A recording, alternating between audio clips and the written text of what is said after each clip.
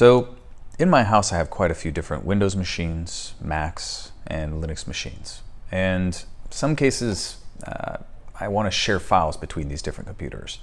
And also, it can be a real pain to go around trying to set up Time Machine on each of the different types of devices and taking, say, a SSD drive around with a cable and backing up each machine once a week after it starts to complain to you that you haven't backed up in a while.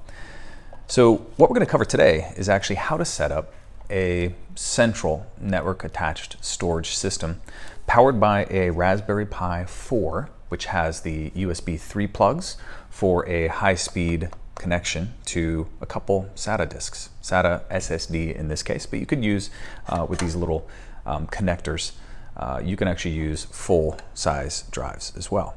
Now, this is going to be a little combination of course, software, and then inexpensive, low-power hardware. So let's go ahead and get started. So the first choice, the Raspberry Pi 4. You don't need to get the 4 gig or 8 gigabyte model in this case. You could go for the 2 and be just fine with the software they're going to be running. Software that you're going to install onto this Raspberry Pi is called OMV, or OpenMediaVault. And it is as it implies with the name, a open source software solution that enables you to set up a network attached storage server very easily. Now, with the Raspberry Pi 4, I've looked at it, and while it's running, memory usage maybe around 500 megabytes tops while OpenMediaVault is running. Now, you could also start to use this little machine for other things, right? You could actually use VNC to log in and use it like a second desktop if you needed, or run code on it on a regular basis. You could do other things with these Raspberry Pi 4 servers without really bogging them down. So, consider if you want to use it for additional things, like in a prior video, a Pi-hole that I set up. You could do all of that on one of these Raspberry Pi machines and maybe bump it up to the 4 gigabyte model. But overall, I've found that you really have to do a lot to need the 4 gigabyte model, and 8, maybe if there's some memory intensive application that you're running. But haven't run into that problem at all in my house. All right, so next up, with OpenMediaVault and then the Raspberry Pi setup, you're going to need some sort of an external SSD or SATA drive connector here. And in this case, it uses USB 3 to connect right into the USB 3 on the back of the Raspberry Pi. So fairly straightforward there. I would also recommend, if you can, Gigabit Ethernet connected to a potentially directly into your router for the house. It depends on if you're trying to do Wi-Fi or wired connection. I'll leave that one up to you, but I use Gigabit networking in my house with wired connections, as well as a Netgear Orbi solution, which is about as close as you can get to Gigabit Wi-Fi. But realistically, it's great, but you're not going to achieve Gigabit yet over the air. Still, really good solution for quick backups. I never even noticed that they're running, and then you have them for all the machines in the house. So you're going to need the network cords, of course. You're going to need your little Raspberry Pi. You're going to need some sort of device that can fit multiple different SSD drives. And then, of course, I do show here, this is a sort of short SATA to USB cable. I've had hit and miss luck with this with a Raspberry Pi. And I think it's because it doesn't have a dedicated power delivery. It's expecting the Raspberry Pi to deliver all the power through this cord. And the speed drops substantially when I use this particular cord. Now, I've ordered a couple extras that say that they have, newer updated standards, yada, yada, yada. I'll test those at a later time. For now, though, these little docks that you can get where you put multiple drives in has its own power cord you plug into the wall, and it just works. All right, cool. So let's actually get to installing OMV onto a Raspberry Pi and get it all configured. All the hardware you're going to need to get started. You're going to need the MicroSD card that you can put into the SD card reader and place that into your computer. This is so you can get Raspberry Pi OS onto the MicroSD card. Once you have that ready to rock, you're going to need to put this in your Raspberry Pi. I used a Flirk case, is the way that I'm going to call it. And in this case, I am showing a Raspberry Pi 3 here, but the end solution is going to be a Raspberry Pi 4. The same case for both the Pi 3 and Pi 4. I love it because it acts like a big heatsink. It actually touches the CPU inside the machine and keeps it cool while it runs. Then we're going to need some sort of a SATA SSD. I like SATA SSDs because they just use a little bit less power overall than a spinning mechanical disk. And the prices come down quite a bit. This, yeah, don't worry about this particular brand. It is basically just the cheapest I could find. I'm going to do a test on cheap SSDs and figure this would be one way to go ahead and test them out. And then you're going to need a docking solution. So look for one that supports USB 3, and in this case, Ricoh is the one that I have. I don't even know if they still sell this one, but they all seem to be pretty much the same. I bought a couple in the past and they all just seem to work really well. You can also do some pretty easy cloning of drives with these sort of fun docks here, which may come up useful in the future if you need it. But there you go. Quick review of all the hardware you're going to need before you get started. Now let's go ahead and actually put it all together.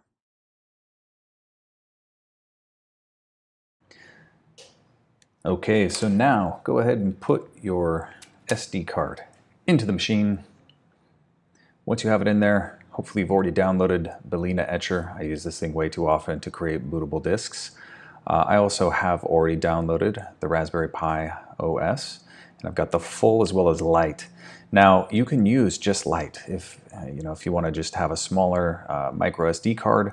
This one is great, but there's no UI. If you want to have a UI where you can actually go and say log into the machine or plug it into an HDMI monitor and actually see the operating system and work with the UI itself, use full. So depending on which route you decide to go, it doesn't matter. You can still set up a network attached storage. I'm going to go ahead and use full so that I can show a little bit of the UI and also, selfishly use it in the future for other tasks as well.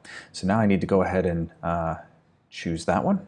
So I'm going to go ahead and select from my operating systems here and choose full and tell it to flash. Once that's done, I'm going to actually add 2 files into the completed flashed SD card. So I'll probably have to eject the SD card, put it back in, and then I'm going to drop just a blank file called SSH. I went through this in my Pi-hole video as well. Now this WPA supplicant configuration file, this one will need to actually have some content in it.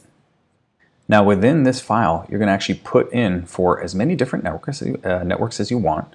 So in the end, it will look something like this. So my Wi-Fi.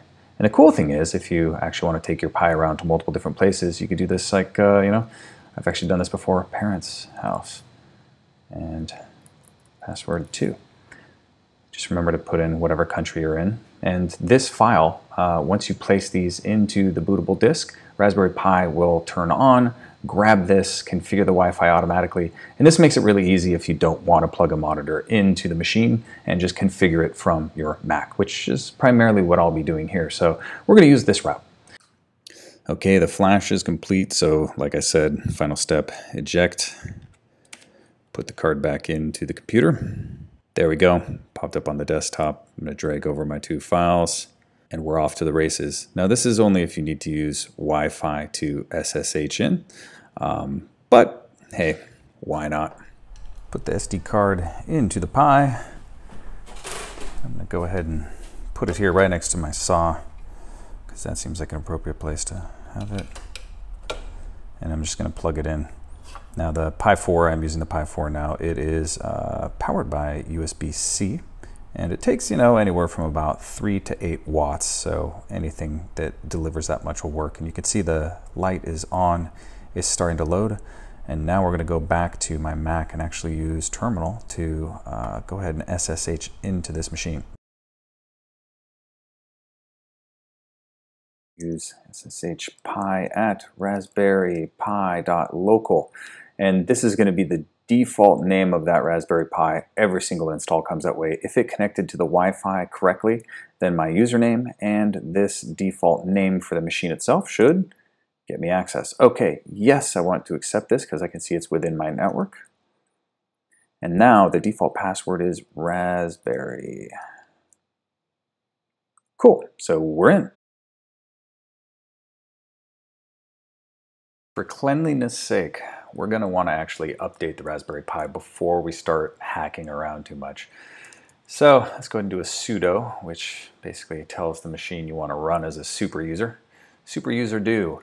And we're going to do an apt get update. And then we're going to do an apt get full upgrade, full dash upgrade. Okay, sudo apt get full upgrade. All right, now we can go ahead and reboot and continue on.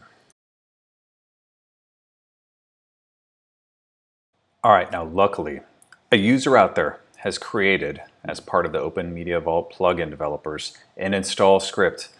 Makes it so much easier than having to do all of this work. So what I did was I download this script and run it all within one bash command. This command, I'll put it in the comments and link to it. It's in all the different install instructions that are out there. I just wanted to shortcut to this process. But what I did was created a little link to that here. And this is going to run the OMV install script that will automate the entire process for us, which is amazing. And at the end of this, it's going to automatically restart the machine. And this might take 30 to 40 minutes. So yeah, it takes a while.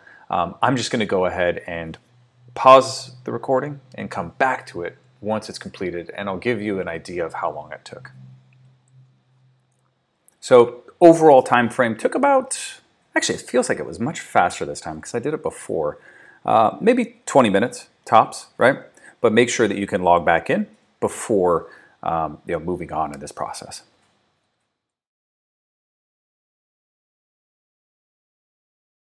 Type in ifconfig, one word, and snag your IP address. You're going to take that IP address and put it into your web browser. And what this is going to do is inside your network allow you to connect to your Raspberry Pi and its web console for configuration. The default username and password is going to be admin for the username, and the password is OpenMediaVault, all lowercase, one word. And you're in.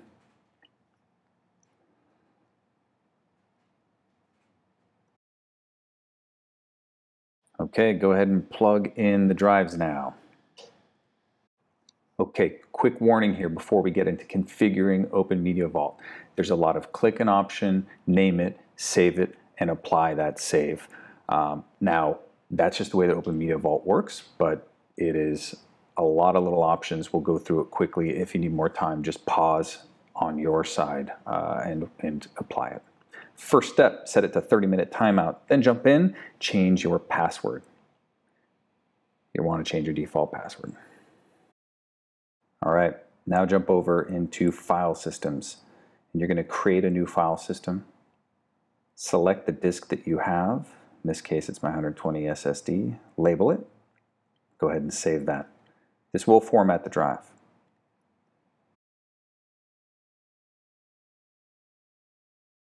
Once it's complete, go ahead and mount the disk.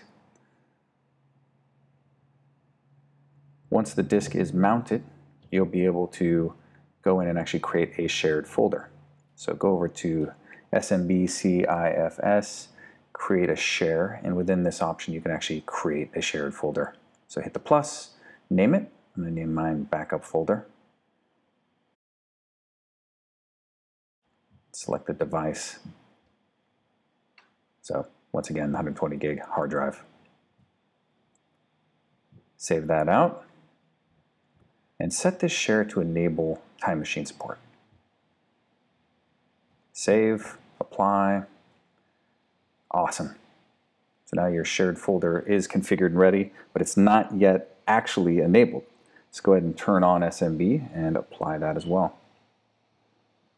At this stage, the folder should actually show up within your network after a little bit. But we're going to go one more step. Create a user that's dedicated to being able to access this share. My user, I think I used a sweet password of test. Of course, there's other options here of actually creating multiple different users, quotas, etc. We're not going to dive into the details here. This is just getting it simply set up.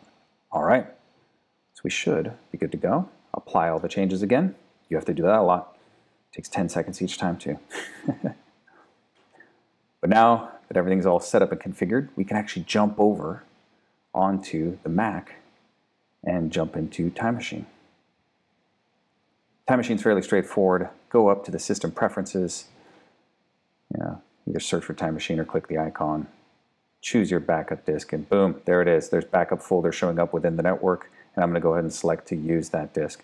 You should also be able to see this folder within your Finder underneath the network, and you can connect just like I'm doing here, select registered user, and enter in the credentials of the user that you created to access that shared folder or Time Machine in this case. And there we are, a nice centralized Time Machine server.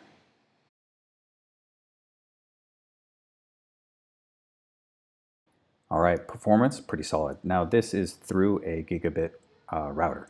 So 2 machines basically connected directly, gigabit performance.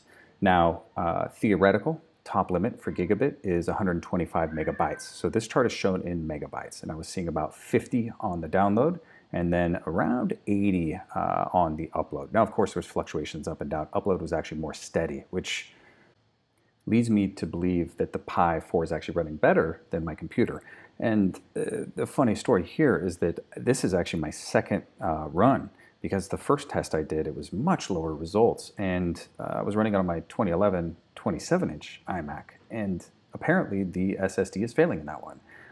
As you can see here, when I ran Blackmagic speed test, the internal SSD on that machine is getting 32 megabytes per second right, which is garbage. So there's something definitely falling apart there. I'm going to have to tear that apart and figure it out.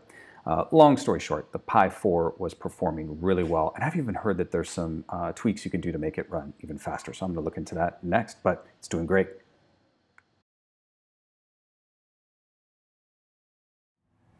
Okay, conclusion time. OpenMediaVault running on a Raspberry Pi 4 is a very powerful and easy to get set up solution for network attached storage as well as Time Machine. And it's going to provide you with a solution for all of the different devices within your house. And this includes any operating system. So it's a really cool way to share files between them, as well as simplify your backup process, especially with Time Machine and Windows as well. Linux, they all have their own way of backing up, and this is going to make it much easier to do. There's some really cool advanced features and functionality within OpenMediaVault to actually set up, of course, different users for different devices, but also quotas. So you can essentially take this one disk, split it into a quota so that Time Machine will only take up that much room for each one of your devices as well, rather than hitting the cap and then starting to scale back from there. So it's really cool, really flexible, a lot of advanced functionality in there. The only cautionary piece I'd say is that don't go removing the hardware from the OpenMediaVault server once you have it up and running. Use the software to basically remove the folder and unmount the drive, similar in the process of how we actually mounted it within the software before you remove the disk. You can get in some weird inconsistency if that disk completely disappears. Like you can unattach it and then 5 minutes later reattach it and it'll work just fine. But if you unattach it and start playing around with it and never reattach it or attach it formatted differently, you're gonna run into problems. So it's the only cautionary tale here. Overall though, fun little project. Hope you liked it. Let me know if you have any questions on other more advanced functionality. I'm not gonna be the expert, but I've broken plenty of these, so I do have experience here.